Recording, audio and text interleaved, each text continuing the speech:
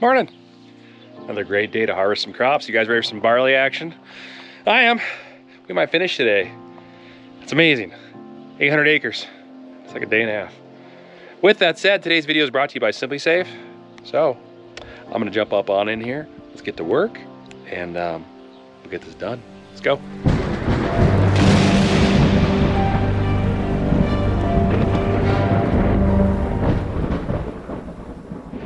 Well, this is one of the pieces that got hailed really bad. I saw 10 bushel for a second in a low spot, but it's been at 0 for the last 5 minutes. 40 acres, it's not a big piece. Dad was thinking of cutting it all off because he just wants it to look nice. I personally think I just leave it for a snow catch. Like canola stubble, just leave it, because we're wasting money running combines across it right now. And there's no reason to do that. So I kind of think we need to just abandon these stuff and just zigzag through it. If you don't get a bushel an acre, move on, because it's just not worth it. So I think I'm gonna pull up anchor and sail on to the next field that's hopefully a little better than this, because this one's not doing great. I'll show you what we're dealing with here. So this is what it looks like up close. So that little pea hail, it just stripped every kernel, or I guess you call it a kernel for barley, out of these heads. And then it laid over a lot of it. And I mean, it's just, barley is really light compared to wheat. It's not as waxy, and it shreds really is simple, just breaks down. You can just grind it up in your hand when it's dry. So it doesn't take much to lay it over. So it is more susceptible to hail, and it shows. But yeah, that's basically the gist of this 40 acres, and there's probably another 500 acres that way that's very similar. So let's move about a mile that way to where the storm kind of just barely grazed. And I think we can get some barley that's decent, and we'll just continue to harvest that, get all that done first. There's no reason to be wasting good days on this stuff. Might as well come back to this, you know, at the end of harvest if you really feel like cutting it off. So let's move on, guys. There we go, it's a little better. 12 bushels an acre. I like seeing grain go in the tank. That's nice. Okay, we'll bust this out. It won't take long. And then this one and another one that's decent. And then from then on, it's gonna be playing the game of do we harvest it or not. So we'll get that when we get to that probably later this afternoon, because we're gonna be doing about 35 acres an hour per machine. So what is that, about 70 acres an hour between the two of them? So yeah, it won't take long. You get a lot knocked out when you can go 6.5, 7 miles an hour. Pretty sweet, new cutter bar.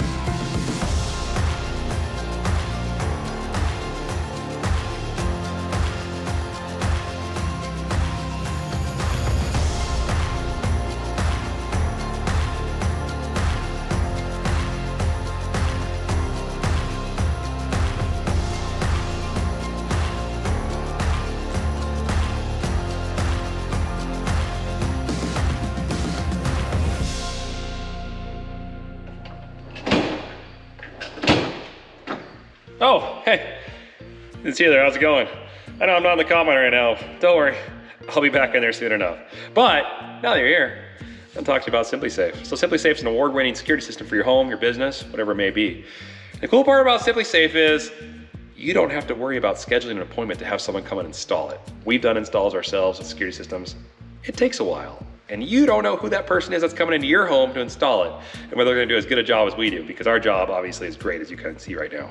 So you can get 24/7 protection by professional agents ready to dispatch for less than $1 a day and no long-term contracts. If you'd like to get yourself one of these 1080p night vision, two-way audio communication, outdoor video cameras, or say a motion detector for inside your house, you can save 20% right now by signing up for an interactive monitoring plan and get your first month free. Just go to simplysafe.com/Welker Farms to learn more.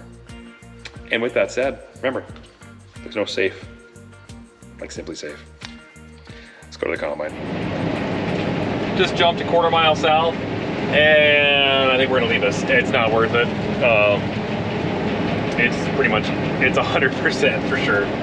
So we're just kind of trying to see if we can find a patch or two that might have some grain in it. I just kind of cleaned up along the road, make it look a little nicer. That's kind of the point now. It's like, do you want the fields to look nice? Spend the money to do it?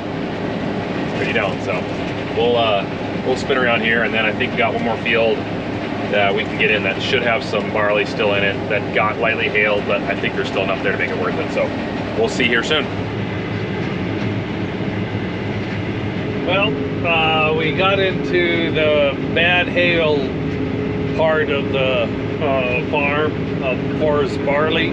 Anyway, this is what it looks like. Yeah, I'm just cutting just the edge of it. I turn around when it's 0, and I cut quite a ways before it starts registering. I'm just cutting through a little bit thicker, a little bit away from the absolutely 100%. Still haven't gotten above 0. So yeah, it's really opened up on this area and took out the barley. Something happened to my draper on my right side. I don't know exactly what is going on, but it stopped turning and I can't tighten it up anymore. The adjustment is not working, so something internally came apart. So I gotta find out what's going on. So I think I'm just gonna run it back to the farm because it's not that far, and I think I'm gonna need some tools that I don't have. I drove all the way back and I just saw my problem. That rock right there. I bet if I pop that out, my draper will go back to the tension it's supposed to be. Well, at least I can pick a better bar while I'm in here. Oh. Let's see if we can get that out.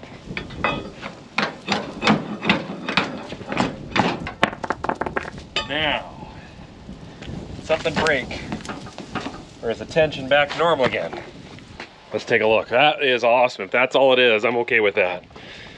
The tension is still not right.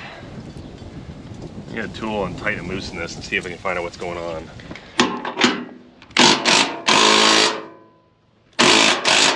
Right there. I think that's good. Okay, let's go back to the field. I'll do a test run, but I think we're gonna work here, so good. That's good to know. Nothing serious. Just a rock and a nice trip back to the farm and back.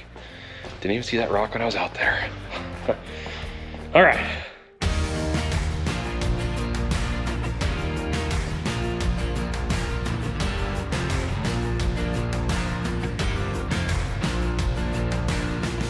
Just ran a rock through the combine. It's so short here. Anyways, it's vibrating. My spreaders are not moving in the back. I think some damage was done. So I gotta run it back to the shop and I gotta open it up and we gotta see what's going on. But the rotor is definitely out of balance, so it probably, I can hear it it's still slowing down right now and I can hear it making sounds. Something ripped apart in there. So it wasn't a rock, and that explains how the rock crack didn't catch it. Fence post.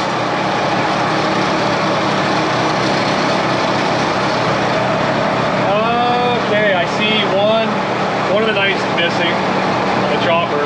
Pour that off. There's a bolt or something sitting right there on that.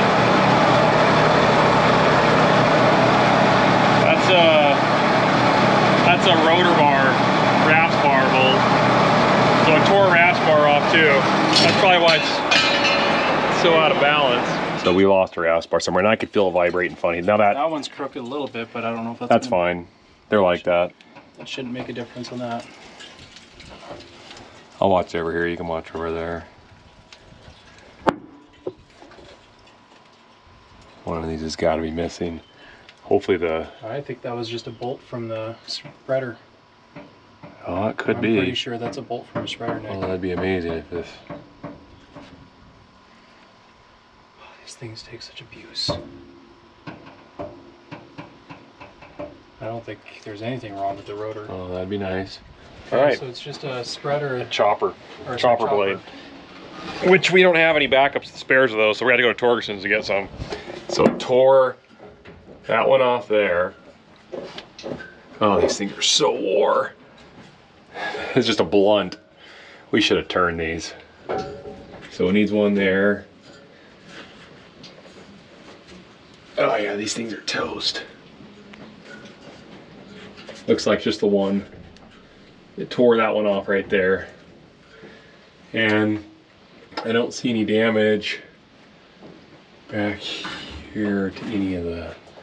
So yeah, it tore that off and it shot in the back. So it's just that one bar. There is where I think it sliced into this panel up here. Fortunately, it's just a sheet you can just replace, so someday we'll have to put a new one in there, but she didn't go through into the engine, which is nice. Didn't chop the oil pan out. Thankful for that.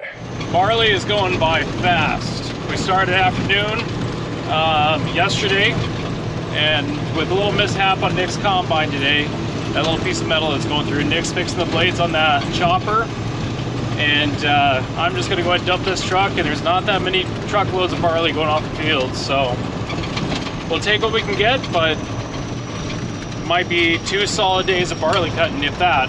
Probably not even that, and we'll be done. That's not very much, but it is what it is. So all right, let's dump this truck.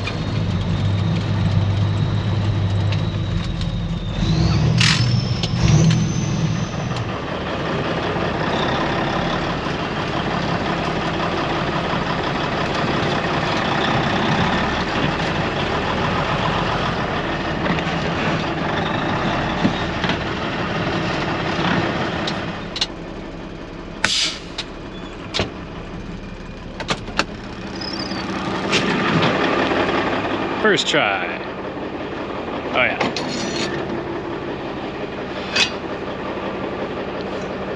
Can't do this with one hand. Oh yes, I can. Be a lot more convenient with two, but there's a camera in my hand. Well, now that Nick's put that hydraulic pump on this tractor, this thing works a lot better. A lot better.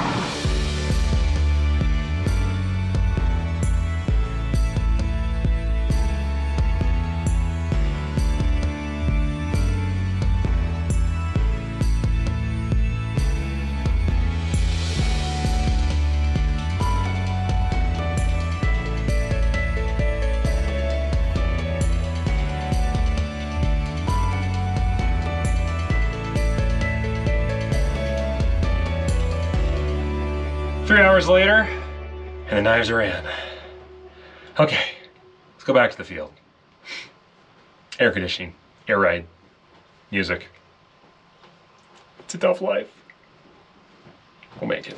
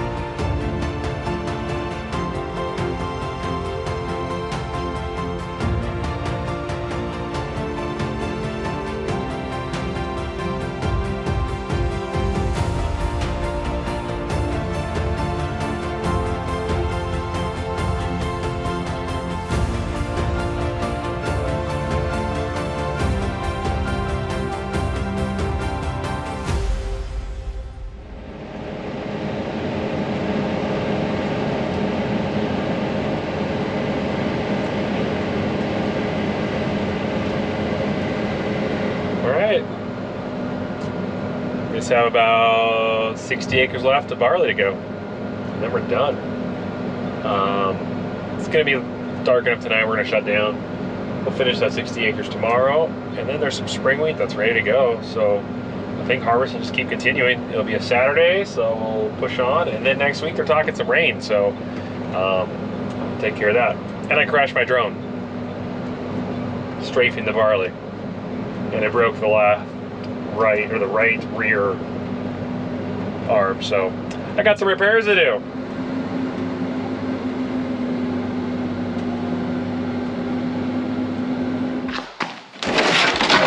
Oh man, I was gonna go swimming later. Can't catch a break.